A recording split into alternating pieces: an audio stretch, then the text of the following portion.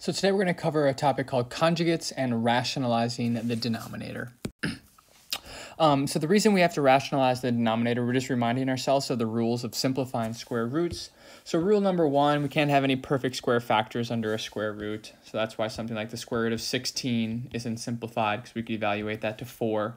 Or while the square root of 12 isn't simplified because it has a perfect square factor that we could have pulled out or broken down or simplified to get 2 root 3. We can't have any fractions under a square root. So for example, if I had 16 over 9 under a fraction, that wouldn't be simplified because I would be able to take the square root of the top and the square root of the bottom and get 4 over 3. And then for example, if I had something like the square root of 16 over 5, I would be able to break that down into the square root of 16 on top and the square root of 5 on the bottom, which would be 4 over the square root of 5. But that motivates our last rule. We can't have any square roots in the denominator of a fraction. So something like 4 root 5, or even something like a little more complex, these are not simplified because they have a square root in the denominator. So this is what we're going to be focusing on today. How do we fix this rule? So a little background information, but what we're going to do today, if there is a radical in the denominator of a fraction, what we're going to do is a process called rationalizing the denominator. So I've defined what rationalizing the denominator is. It's just a process for rewriting expressions that have radicals in the denominator. And the thing I want to talk about real fast is why is it called that? So in math, we have a lot of different types of numbers.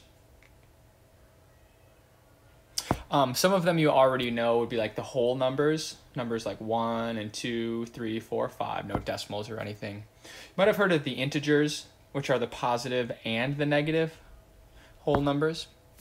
There's a type of numbers in math called rational numbers. Now what rational numbers are, there's 2 ways we can think about it. A rational number is any number that can be expressed as a fraction. So like 3/2 is rational. The number 6 is rational because I could write that as a fraction of 6 over 1. Even some decimals are rational numbers, like 0.5. That's the fraction 1/2. Some decimals go on forever, like the number 1/3 is rational, even though its decimal goes on forever, because the decimal that goes on forever follows a pattern. So we want to recognize or understand that rational numbers are numbers that can be expressed as a fraction, or if we see them as decimals, they're decimals that either end or go on forever with a pattern.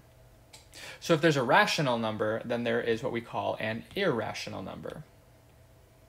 Now an irrational number are numbers that cannot be expressed as a fraction.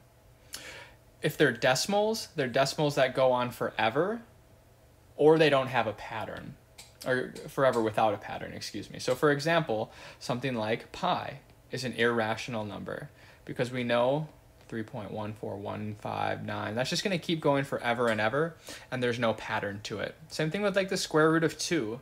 If I try to type it into my calculator, I would just get a bunch of decimals that don't follow a pattern.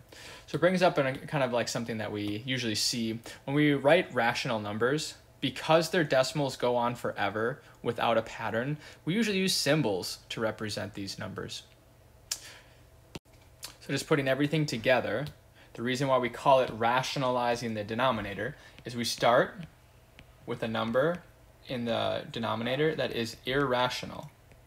And through some process, which we'll learn soon, we're going to rewrite that number that doesn't have a square root in the denominator. So the denominator was a irrational number, but then through a process, we were able to change it to a rational number. That's why we call it rationalizing the denominator. There are 2 main types of rationalizing denominator problems that you're going to have to do. So the first type of problem that you're going to see is when there's only one term in the denominator. And of course, that one term has to have a radical.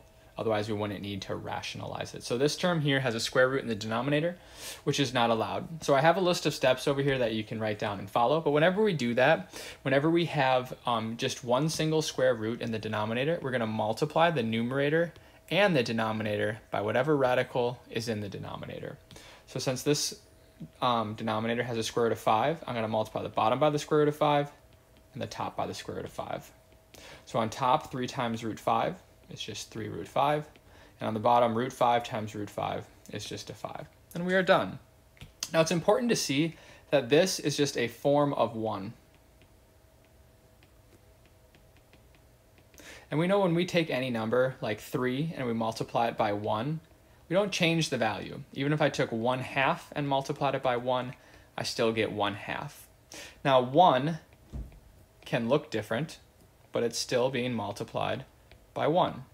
So for example, if I took 1/2 and multiplied it by 10 over 10, this is just a weird way of writing the number 1.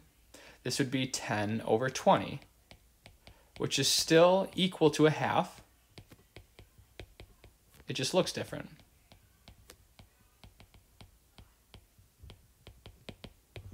So what's important for us to see when we're rationalizing the denominator, all we're really doing is multiplying by a form of 1. And we know that multiplying by, and I'm putting in the quotation marks, 1, because maybe I write it as a 1, or maybe I make it look like root 5 over root 5. But multiplying by 1 doesn't change the value.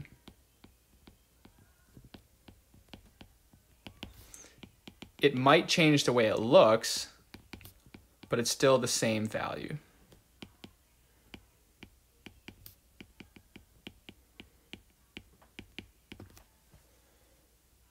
So here's another example for us.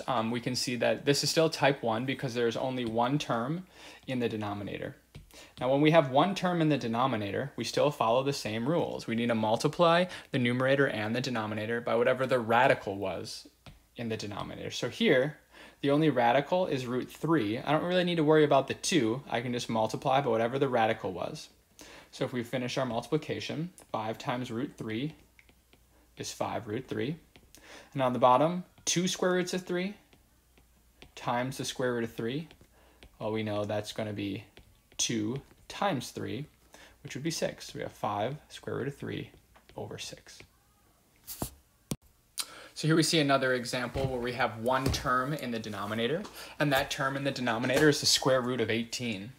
So whenever we have one term in the denominator, we are always following this same rule. We're going to multiply the numerator and the denominator by whatever the square root in the original denominator was. So I need to multiply the top and the bottom by the square root of 18. Now this example brings up an important part. We're going to need to use the distributive property on top. This square root of 18 needs to be multiplied by everything on top.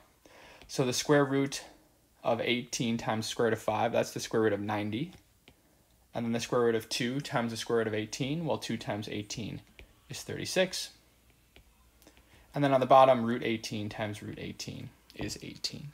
Now the reason we bring this example up is because just like we know before, whenever we have an answer, we need to simplify the answer as much as possible. So I can see some of the radicals, like the square root of 90, needs to be simplified into root 9 times root 10. And the square root of 36 is just 6. And on the bottom, I have 18. So if I simplify that one more, I get 3 root 10 plus 6 over 18.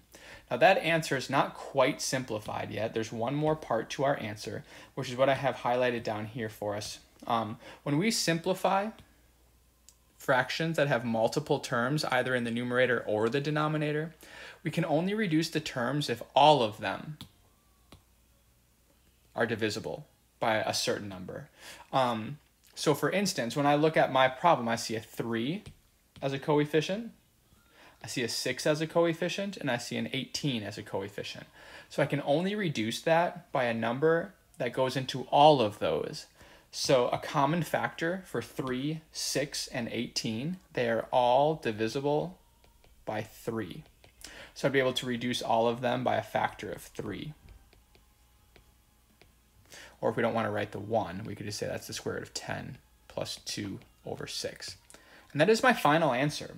I want you to see again what we're saying is I can't reduce the 2 and the 6 because that's only 2 of the terms. If I want to reduce all the terms by 2, I would have to reduce this 1 by a 2 as well. So the numbers 1, 2, and 6 do not have a common factor, so I cannot simplify that anymore. That's just going to be my final answer. Just leave the square root of 10 plus 2 over 6.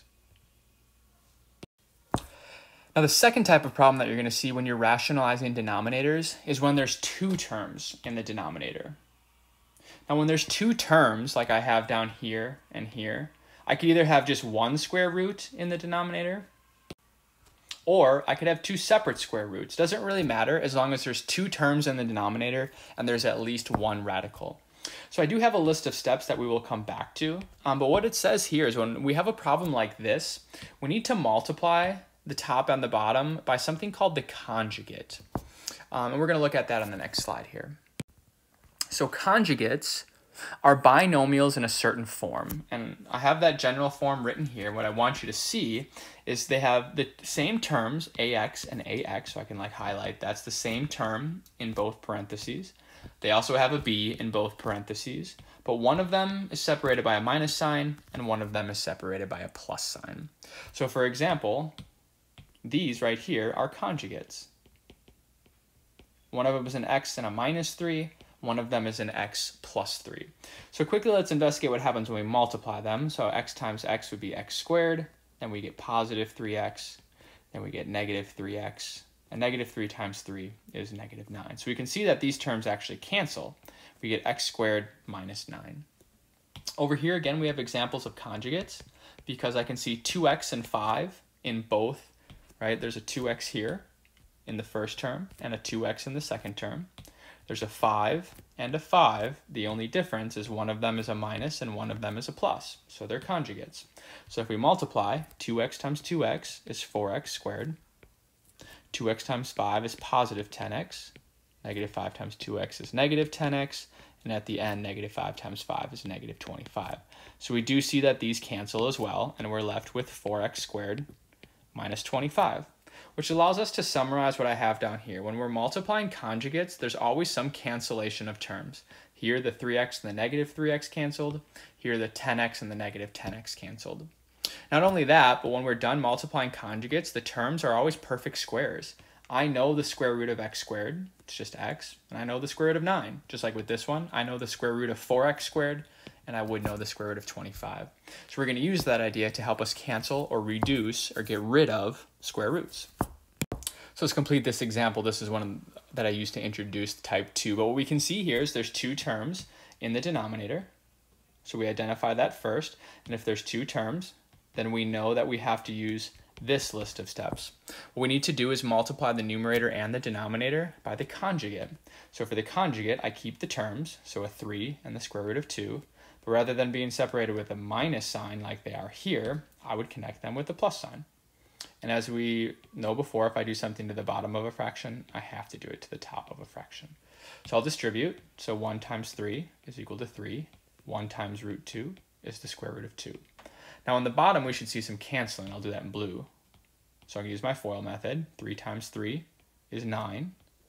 3 times root 2 is positive 3 root 2. 3 times negative root 2 is negative 3 root 2. And on the bottom, negative root 2 times positive root 2 would be negative 2, because root 2 times root 2 is just 2. So we do see some canceling on the bottom. So rewriting our answer, on top we have 3 plus the square root of 2. On the bottom, we would just be left with 9 minus 2. And we can simplify that into the number 7. So again, what we should notice is we started the problem that had a square root in the denominator. So we needed to get rid of the irrational number by rationalizing it. What we did was we multiplied by the conjugate, and at the end, we no longer have a square root in the denominator. So here's another example, and when we look at it, we see some square roots in the denominator, which are not allowed. What I notice right away is that there's two terms in the denominator. So if there's two terms in the denominator, we have to multiply by the conjugate. So first I'll set it up. I'm going to write in blue to begin with. So on the bottom, if I'm going to multiply by the conjugate, I keep the first term, which was 5 square roots of 2. I change the minus to a plus, or a plus to a minus, and then I would keep the last term. And if I do it on the bottom, I have to do it on the top. So I'm going to write 5 square roots of 2 plus 3 square roots of 7. And now we just distribute. So I'm going to write below here. So on top, I get 3 times 5 root 2, which is 15 roots 2. And then 3 groups of 3 root 7 would be 9 root 7.